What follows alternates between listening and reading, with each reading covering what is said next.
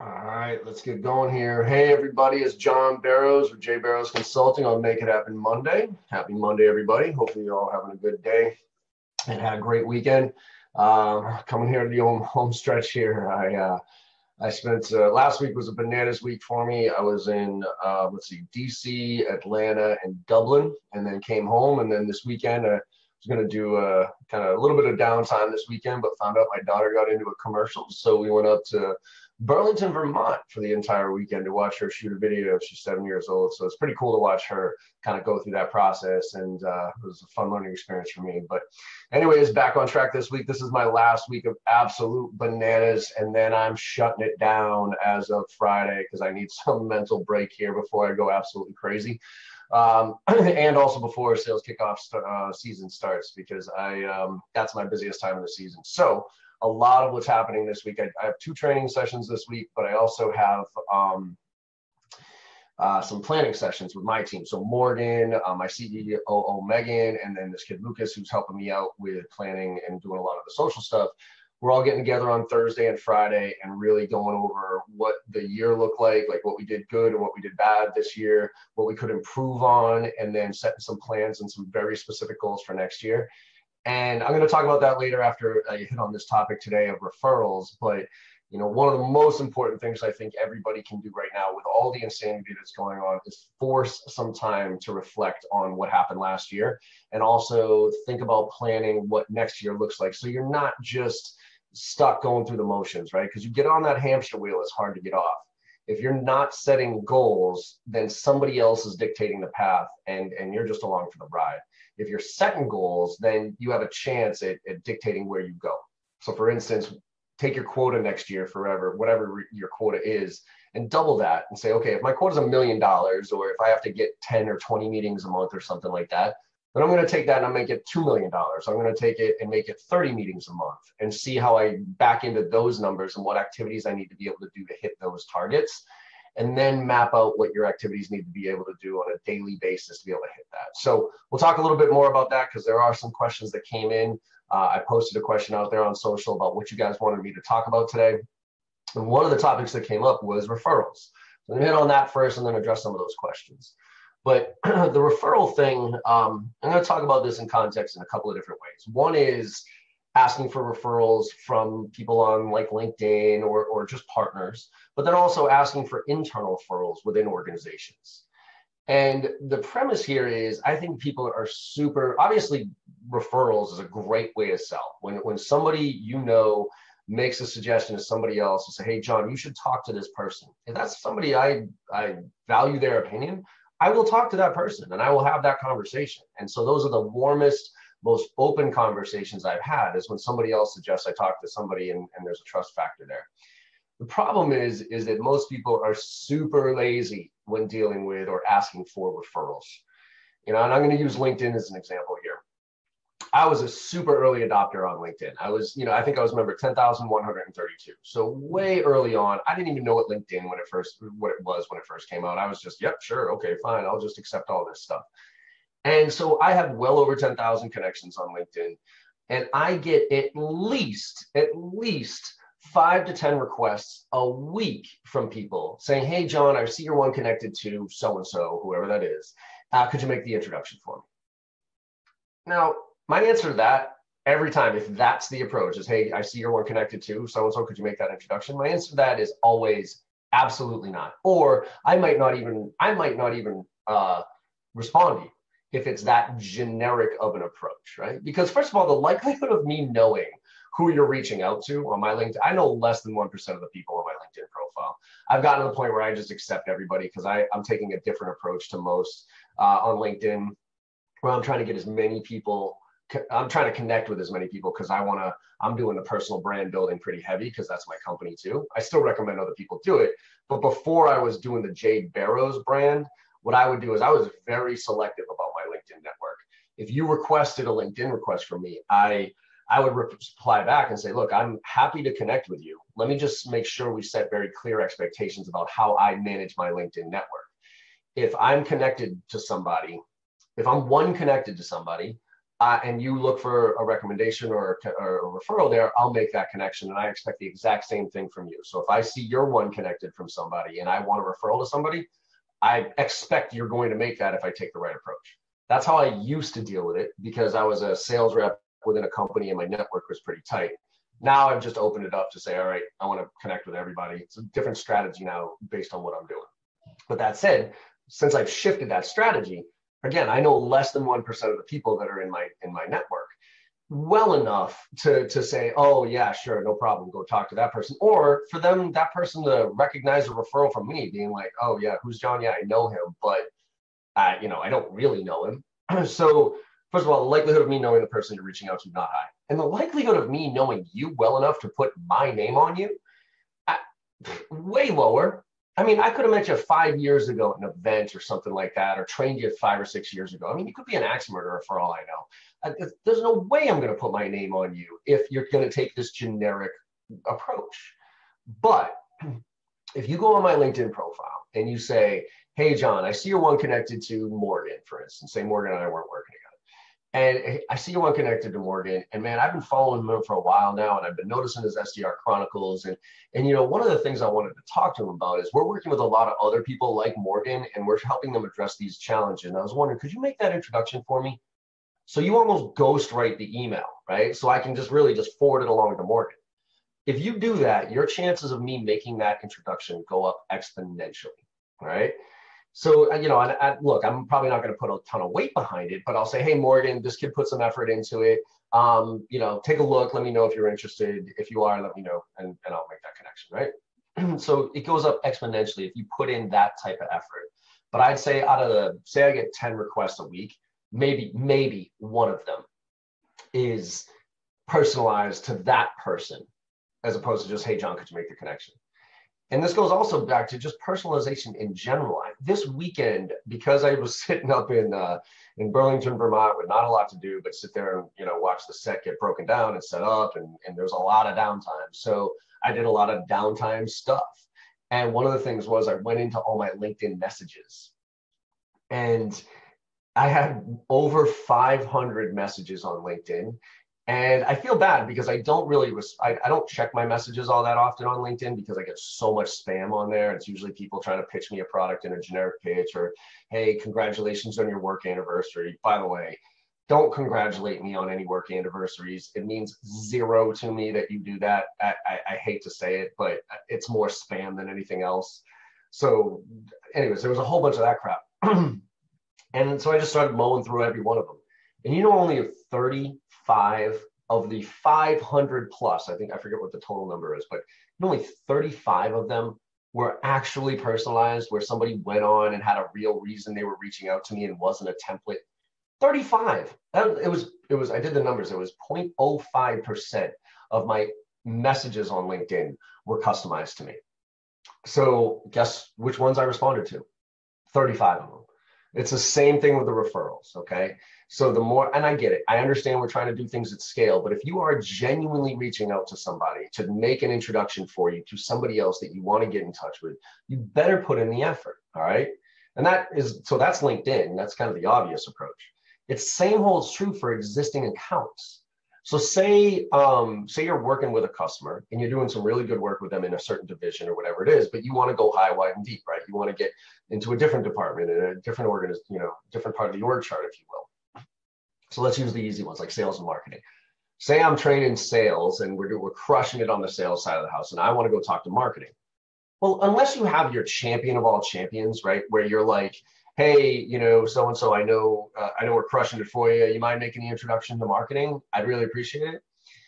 Look, if you have that kind of relationship, then go for it. Most of us don't with our customers. Most of us don't have that, like, hey, you're my boy type of thing. Do me a solid. And even if you do, I still don't think you should take the, hey, do me a solid and make that recommendation, right? You still need to put in the effort. So when you are going high, wide, and deep within existing accounts, you can ask for referrals in one of two ways, or you can leverage that relationship in one of two ways. One is you go after the person that you have the relationship with and you ask for the referral. The other is you go after that person that you want to talk to and reference this person. So I'll go through both options. When I'm working with somebody on the sales side of the house and I want to get to somebody on the marketing side of the house, I gotta go find out what's going on the marketing side of the house to have a reason to make the introduction. So usually that comes in the form of doing research on them, doing some homework, looking on their website, or looking at the LinkedIn profile of the person that is head of that division. So I can say to my point of contact, hey, Sarah, we've been working together for a while now and from a sales side of the house, and I really appreciate our relationship here. And use this phrase: as I learn more about your business, I actually noticed some really cool stuff going on the marketing side of the house. And I was wondering if you could make an introduction to me over there, because a lot of our clients who use this over here on the sales side also leverage us over here on the marketing side. And I'd love to just see if that could be something we could work on together. Could you make that introduction? So again, there's got to be that reason, right? So that's that's the approach I take. If I have a pretty solid relationship with that person, and I think they will make the recommendation, but I have to almost ghostwrite the email about why, so they can just forward it over and do no work. The other approach is, if this person I'm not really tight with my main point of contact, I have a decent relationship with them, but they may or may not make the recommendation. Then I'll go after the other person and I'll reference this person. So as an example, I'll say something like, say Sarah's on the sales side of the house and Jim's on the marketing side of the house. I'll still, again, go do my research on the marketing side of the house, find out why I want to talk to Jim and why it's different than what I'm talking to Sarah about. And I'll say to Jim, hey, Jim, I've been working with Sarah for a while now to address your sales needs in these areas. And man, we've been doing some great stuff together over here. Again, as I learn more about your business, I noticed the stuff that you're doing over here on the marketing side of the house. And I would love to talk to you, because a lot of our clients, again, who use us over on the sales side of the house, leverage us on the marketing. And this is why. What's the best way to get some time on your calendar? So that way you've separated the conversation, right? Because if Sarah catches wind that you're trying to expand without leveraging her, but it's something similar to what she could address, she's probably going to get pissed off. But if it's totally separate, now it's like, oh, sorry, Sarah, I didn't realize that you also manage that stuff as well. That's why I was just trying to expand the audience here, because we bring value in different areas. So you might still piss off Sarah, but at least you did it and it was a separate conversation. So the overwhelming point here is to make it easy for the person that you are asking for the referral from to make that referral by having a reason why you want to talk to this person, and almost writing it out in that email and then asking them to pretty much forward it over to you. And then the last piece on referrals I'll mention is when we're dealing with partners. All right, I used to deal with a lot of partners, and we'd always have this we grab lunch or something, or breakfast, or to a new partner and say, oh yeah, let's definitely share some leads. Like, why don't you go back to your office and I'll go back to mine, and I'll look to see if there's anybody that fits your profile, and I'll make some recommendations, and you can do the same. And we'll start there, and then we'll see where it goes. And then it would never. Nobody would ever go back to their office and just hand out 2 or 3 people for them to talk to. So what I used to do is I would it would make it very easy for people to make referrals for me. And this goes to customers as well, by the way. If you're looking for external referrals to like other customers that fit their profile, first of all, 2 things you have to do. One is you have to identify and do a 1-pager on the exact ideal customer profile of the type of clients you're looking for, all right? Size, industries, scenario, whatever it is, as tight as you can get it. Like, look, these are the type of clients, and I recommend focusing on your tier 1 ideal customer profile. Then come up with a list of, I used to call it my hit list, right? Where these are like the 25, or these are the 50 logos I absolutely want to get into, because I've done that profiling exercise and I know these are the ones. So for instance, I used to carry that list around with me in my back pocket as printed out every time I had a conversation with somebody. And so when the conversation came up of, hey, why don't we make some referrals for each other? What I would do would be like, great, you know what? Here, instead of just going back to the office, and I would open up that list and be like, do you know anybody on this list? Because these are the exact accounts that I definitely want to get into. And they'd say, oh yeah, absolutely, I know that. Okay, could you make those introductions for me? And by the way, before you do, let me go back to my office and let me go kind of see where I stand with each one of them as far as who I'm talking to and those type of things. And I'll send you an email on each one of those about the reason I want to reach out to them. And then you could just forward that along. Would you do me that favor? Yeah, absolutely, John, no problem. So, or if they didn't know anybody on that list, then I would say, okay, well, here's kind of my really specific ideal customer profile here. If you could find somebody within your territory or within your region or within your customer base that fits that profile, those are the referrals that I want. So again, you got to make it easy for people, because if you don't, they'll never do it. And that goes for existing accounts, that goes for new accounts, that goes for, LinkedIn, that goes for any other way. You have to do the work to earn the referral, okay? And just don't be lazy with it. And also with the LinkedIn stuff, if you really genuinely want to connect with somebody on LinkedIn, just personalize it, because it just, especially when you're reaching out to influencers and stuff like that, like, I can't tell you, there's people out there that have way more connections than I do. And, Keenan's one of these, like he actually did a LinkedIn post of all the different messages that he had in LinkedIn and how none of them were personalized. And it really does just kind of like, yeah, all right, okay, fine. You go into this bucket. But if the people that want to leverage and network and really get the most out of these relationships, they put some effort, they add value, they have reasons. Those are the ones that I pay attention to. And those are the ones that executives pay attention to as well. All right. So I'm going to kind of stop on that one and open it up to Q&A right now. And again, we had some questions that came in before this, but if you have any questions right now that you want to jump in on, by all means, hit me up, right? Just fire it right into the chat forum here in Facebook. But some of the questions, actually, Richard, good friend of mine, Richard Harris, how you doing, Richard? I don't know if you're watching, but he asked, what should reps be doing now to finish the year off successfully and prep for next year? And that kind of goes to what I was saying prior to, when I kick things off here, which is, first of all, right now, go take a look at the blog post that I wrote last week on what you should be doing right now to figure out which deals in your pipeline are actually going to close. It is December 12th, December 11th right now. If you don't know your deal is going to close by, like, if you don't have like a signed date where the client says, yes, we will sign on this date, and you have a meeting on their calendar, and you're just kind of, and you haven't talked to them in a week or so, the likelihood of it happening is not high. But what I would do is, for clients that I hadn't talked to in a little while and I'm getting nervous about, I don't want to call just to touch base and check in and see where we are in the contract, right? That's kind of annoying.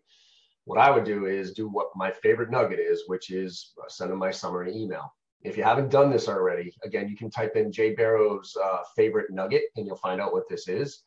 Usually what I do is use this after every meeting that I have with somebody to document our conversation and hold them accountable for it.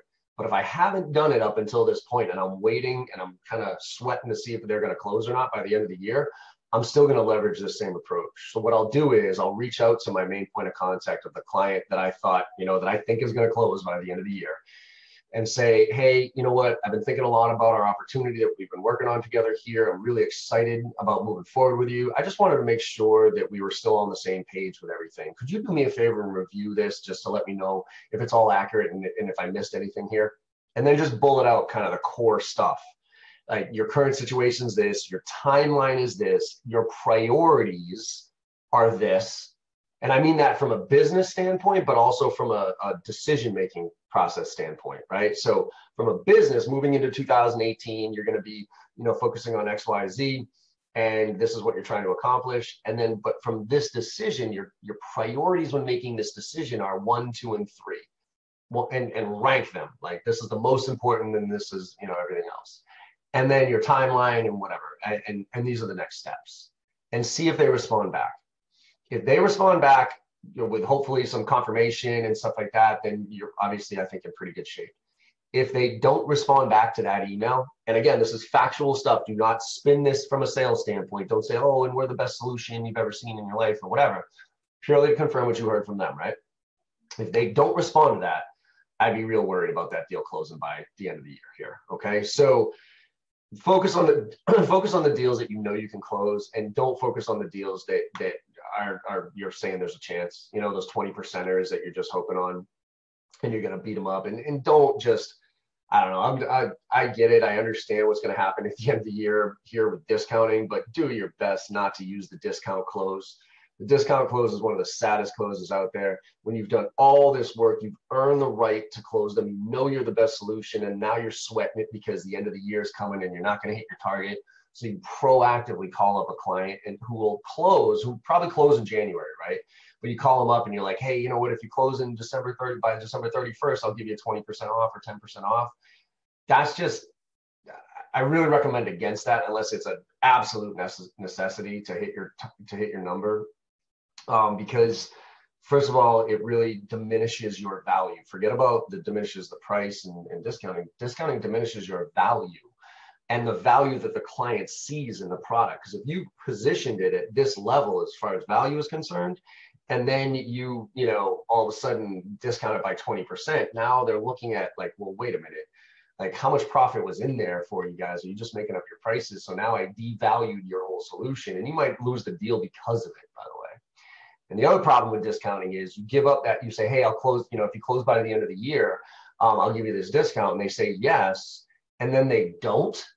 Well, now you're the asshole either way, right? Because now January, first of all, you're probably bugging the crap out of them all the way up until the end of the year. And then January hits and they're like, yeah, sorry, I couldn't get to it. Our year end was crazy. We still want to move forward here. Can I get that discount? Now, you got to be the jerk either way, right? You either have to tell them no, sorry. And everybody knows the discount doesn't go away. I mean, your profitability doesn't change between December 31st and January 1st. So everybody knows the discount's still there. And the other thing, or the other thing you got to do is you got to be a jerk and go back to your manager and say, hey, boss, can I extend that discount? Now you got to be the jerk either way. So do everything you can not to use the discount close, because it really diminishes everything that we do in sales. But again, I get it. We're going to have to use it. I would recommend, if you do give away a discount, get something in return. And I don't just mean the signed contract. Get something like a testimonial or a case study or a multi-year contract. You know what I mean? Say, okay, look, I could probably knock 20% off if you sign up for a 2-year contract, if you sign up for a 3-year contract or something like that. Or instead of 20 licenses, you buy 30 licenses. So at least have some teeth to it. So it's more than just you're just giving away a discount. And you've heard me talk about this before, but I'll throw it in again. Please, moving into 2018, get the word discount out of your vocabulary and change it to the words flexibility and creativity. All right. Look, I'm happy to get flexible with my pricing. I can totally get creative here, but get the word discounting out of your vocabulary. All right. Because flexibility and creativity is a different conversation than discount. Discount's $1 or a percentage off of the price. Creativity is, hey, let's talk about some additional things we might be able to add here, multiple level contracts, different departments involved. Flexibility entails the same thing. So try to shift that conversation. So that's where, to Richard, to your question, right now, focus on the deals that you can close, summarize it if you don't already know, get firm commit dates, not just, yeah, they're going to sign by the end of the month, but when. I put yes/no meetings on people's calendars. When they say, yeah, John, we're going to make a decision on Friday. Great. When do you want to talk on Friday? So, and I'll say this, when do you want to talk on Friday? So I can get a yes or a no from you either way. And they'll say, you know what, Friday afternoon's good. What time on Friday afternoon? You know what? And again, say this, you know what? Do you have your calendar in front of you? And then shh, and wait for it. There'll be that little awkward pause where they realize that you got them. And say, look, why don't we just throw something on the calendar here? If we need to reschedule, we can. But this way I can get a yes or a no from you either way, and we don't have to play chase. And by the way, I say that one too. So we don't have to play chase. Letting you know we're going to play chase. And I'm better at it than you are. All right? Right? That's my job, for crying out loud. So I'm going to eventually get through, and it's going to be weird eventually, right? When I do get through. So let's just throw it on the calendar so I can get a yes or a no from you either way. Letting you know it's totally okay to tell me no. Right? Yes is the best answer in sales. No is the second best answer in sales. Maybe your no response is the absolute worst. All right. So you do those things to clean up your pipeline and focus. Then end of the year, force time to reflect on the previous year, on how you did, on your goals, and what went well, what didn't go well. And I would actually recommend doing this where you sit down with a friend who knows you, maybe a colleague, like one of your peers, not your manager. Because your manager is going to have a certain lens, but maybe somebody that you're friends with at the office, and go out and grab lunch or something and say, hey, look, could you give me some honest feedback about where you see my strengths and weaknesses, and be totally open to that feedback from a genuine standpoint of, hey, this is where I think you really do well. This is where some challenges I see from you. I do that with my colleague and peer, Chris Merrill, all the time. He's who started my first company, Thrive Networks. He's the one who I partner with at Playground Partners. And we have this, at the end of the year, it's just like, all right, personally, life goals, personal goals, professional goals, feedback for each other about what we see as good and bad, about, challenges and opportunities for each one of us. And it's just kind of that level set from somebody you trust. And again, not your manager or not somebody who doesn't know you, but somebody who knows you, to sit down and do that self-reflection, if you will. And then plan out next year. All right. So look at, okay, what's going on next year and what do I need to do to be successful next year? And I don't just mean like, yeah, your quota is a part of that, but also at the end of next year, if you sit down at the end of next year, looking back, would you say, well, what would determine success for this year? Was it just a quota thing? Okay. Or is it that I made a certain amount of money because I was able to achieve this certain thing and I was able to buy that, or I was able to take this vacation, or whatever it is? Put that out there. And then back into the numbers. I usually set life goals, all right? Where do I want to be in my personal lifestyle? For me, you've heard me talk about this before, where it's all about, for me, it's not necessarily about revenue anymore. It's about time, and time back with my family, and how much time do I want to give? Last year what I did was I blocked off Mondays and Fridays so that I wouldn't travel. Oh, I'm sorry, I wouldn't train on Mondays and Fridays in the last week of the year. Oh, I'm sorry, the last week of the month. That was what I set last year as goals. So, I travel on Mondays and Fridays, but I wouldn't train on Mondays and Fridays because leaving on a weekend and coming home on a weekend, that's tough for the 7-year-old daughter. Same thing with last week of the month. Last week of the month, I tried to lock in and said, look, I won't travel. I'll train locally here, but I won't travel. So I set those aside. And I even said stuff like, I want to take my daughter to school at least 5 times a month. I want to be the one that drives and drops her off at school at least 5 times a month. Personal, as far as work out a certain amount of time, that one I'm horrible at. But those type of things, you set down, like, what are your personal goals? And then you figure out, okay, well, how much money do I need to make to be able to hit that? And then what are my activities I need to be able to do to make the money to live the lifestyle that I want to live? And you've seen this before. I'll probably be posted again, which is know your equation going into 2018. Take your revenue target, figure out what that needs to be based on the lifestyle you want to live and what you need to do with your organization. And again, I recommend doubling it so you can back into the numbers there, and then figure out what's your average deal size, and then what are your conversion ratios through the various stages of the sales process. And so you can come down to, okay, on a weekly basis, this is what I need to do. I need to be doing this many activities every single week to be able to hit my targets. All right. That's the activity level. And then you can kind of figure out along the way where to tweak the dials as far as how to increase or decrease the conversion ratios of each one of those stages. And then the last thing I'll make on that point is just make sure you're prospecting right now. Don't just focus on closing right now, right? Because if you close everything in your pipeline and you start January 1 with an empty pipeline, this is a very unforgiving profession, all right? Because if you close everything out, you could crush your year, 2017 here, crush your quarter in the fourth quarter right now. But if you have nothing going into Q1 next year and you lay an egg in Q1, you're as good as fired in most organizations. No matter how good this year was, sales is a what have you done for me lately profession.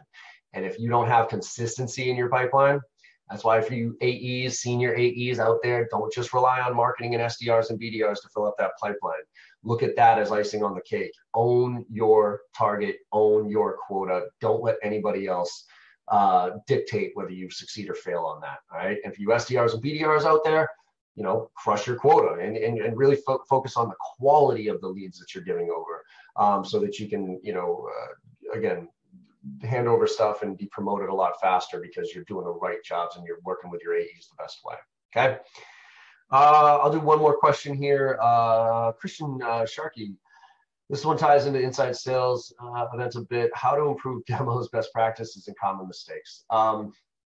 Actually, this is probably a much longer conversation than I have here in the next 2 minutes, but I will try to address it in one main thing to think about, which is context over content. You've heard me talk about this before. Gary Vee is the one who got me on this.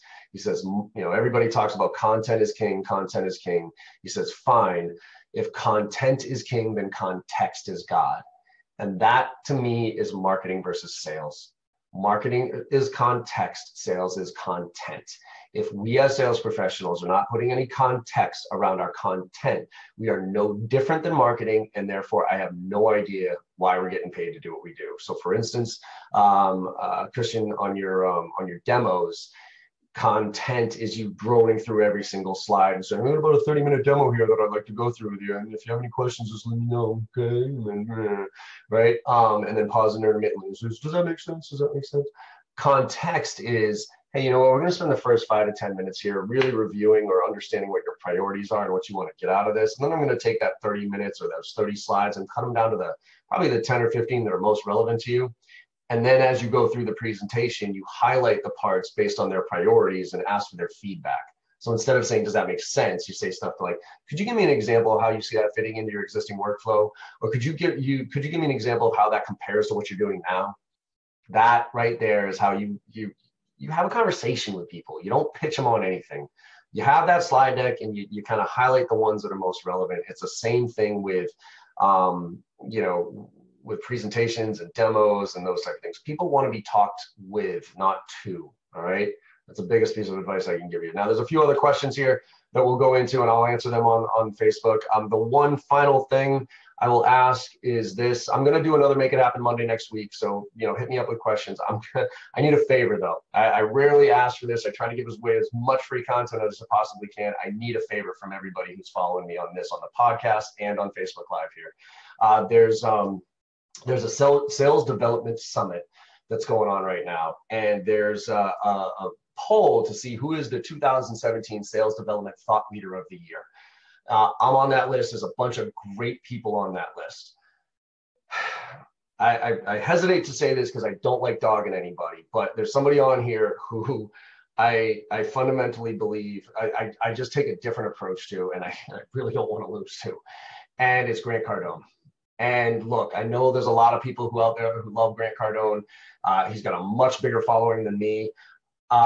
He's the typical Glengarry Glen Ross, Wolf of Wall Street, boiler room type of sales rep that I personally just do not think it has a place in B2B sales. B2C sales, fine, maybe, but in B2B sales, it's about authenticity. It's about empathy. It's about caring, and it's not about a slick thing to say to somebody to get them to close. So I'm asking my audience here to go to https://salesdevelopmentsummit.com/voting and vote for me or anybody else on that list. Like, I got some great friends on this list who are incredible. Chad, Craig, obviously Morgan's going to be on there, and my 2 favorite women in the entire, actually 3 favorite women in the world, in the world of sales, Trish Bertuzzi, Lori, and Jill Conrath. Please vote for any of them. Right now, Grant's at 321 votes. I'm the closest one with 307. I would love your help pushing me over the edge here. It's about, with this 1 day and 22 hours left on this one, and I would greatly appreciate it if you get any value out of what I put out there and you think that I'm even worthy of that vote. I would greatly appreciate it. All right. And I'll do everything I can to keep flooding the market with good, solid content that makes a difference. And in my opinion, does sales the right way. Because I always say this, when sales done right, it's the greatest profession in the world. When done wrong, it's the worst. Let's do it right, and let's do it right together. All right? Make it a great week this week, everybody. Crush your quota. Do everything you can to close out your pipeline strong and prepare for next year. And if there's anything that I can do to help you do that, do not hesitate to hit me up on Facebook, on Twitter, on Snapchat, or on any of those. My handle on all of it is John, M as in Michael, Barrows, all one word. And I will answer any question that you have whenever you have it. All right? Make it a great week, everybody. Let's make it happen. Thanks.